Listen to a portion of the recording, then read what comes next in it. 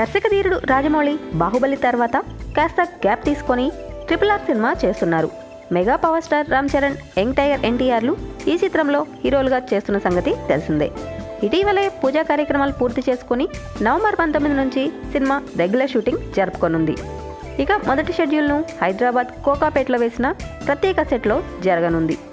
ఇక ఈ సెట్లో ఒక ప్రత్యేకత ఉంది. రాజమౌళి కోసం ఒక పోర్షన్ ఇల్లు కూడా ఏర్పాటు చేశారట. రాజమౌళి అభిరుచికి తగ్గట్టుగానే పల్లెటూరులో ఉండే ఒక మండువా లాంటి ఇల్లును ఏర్పాటు చేశారు. రాజమౌళి బిగ్ బాస్ హౌస్ నుండి ఇన్స్పైర్ అయి ఈ విధంగా ఒక ప్రత్యేకమైన సెట్ను ఏర్పాటు చేసుకున్నారట. అందులో అన్ని ఆధునిక వసతులు ఉండేలా తీర్చిదిద్దారట. ఇందులో రాజమౌళి మిగతా టీం మెంబర్స్తో కలిసి చర్చలు జరిపేందుకు ఒక పెద్ద మీటింగ్ హాల్తో పాటు చిత్ర యూనిట్ అంతా కలిసి భోజనం చేసేలా ఒక డైనింగ్ రూమ్ కూడా ఏర్పాటు చేశారట. ఈ ఇంటి ఆవరణలో మంచి పూల మొక్కలు పెట్టి వాతావరణం ఆహ్లాదంగా ఉండేలా తీర్చిదిద్దారు.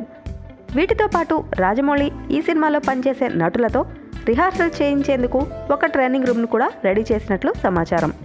చూస్తుంటే రాజమౌళి షెడ్యూల్ అయిపోయే వరకు తన సొంత ఇంటికి వెళ్ళనట్లుంది. డివివి దానే నిర్మాణంలో తెరకెక్కుతున్న ఈ మూవీకి కీరవాణి సంగీతం అందిస్తుండగా సాయి మాధవ్ బుర్రా మాటలు అందిస్తున్నారు. 2020లో ఈ చిత్రం ప్రేక్షకుల ముందుకు రానుంది.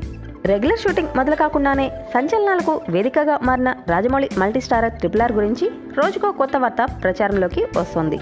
అసలు ఏ జానర్ అనేకులు కూడా బయటకు రాకుండా జక్కన్న అన్ని రకాల జాగ్రత్తలు తీసుకుంటున్నారు.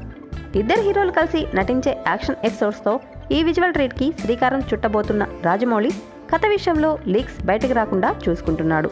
అయినా టెక్నాలజీ ప్రపంచంలో చిన్న లీక్ చాలు అంతరిక్షం దాకా వెళ్ళి రావడానికి. అలాంటి న్యూస్ ఒకటి ఇప్పుడు ఫిలిం నగర్లో చక్కర్లు కొడుతోంది. దాని ప్రకారం RRR కమర్షియల్ మూవీ కాదు, కానీ ఆ అంశాలకు లోటు లేకుండా స్వాతంత్రం రాకముందు తెలుగు రాష్ట్రంలో జరిగిన ఒక నిజ సంఘటనను ఆధారంగా చేసుకొని విజయేంద్ర ప్రసాద్ ఈ కథను అల్లారట. ఒకరు ఎక్కువ మరొకరు తక్కువ అనే ఫీలింగ్ కలగకుండా వండినట్లు వినికిడి. దాని ప్రకారం ఒక హీరో పాత్ర దొంగగా ఉంటే మరొక పాత్ర అతన్ని పట్టుకునే లక్ష్యంతో తిరిగే పోలీసుగా ఉంటుందని సమాచారం. అయితే పూర్వపు కాలం కథ కాబట్టి బ్రిటిష్ పాలన, భారతీయుల బానిసత్వం ఇవన్నీ ఇందులో ఉంటాయట.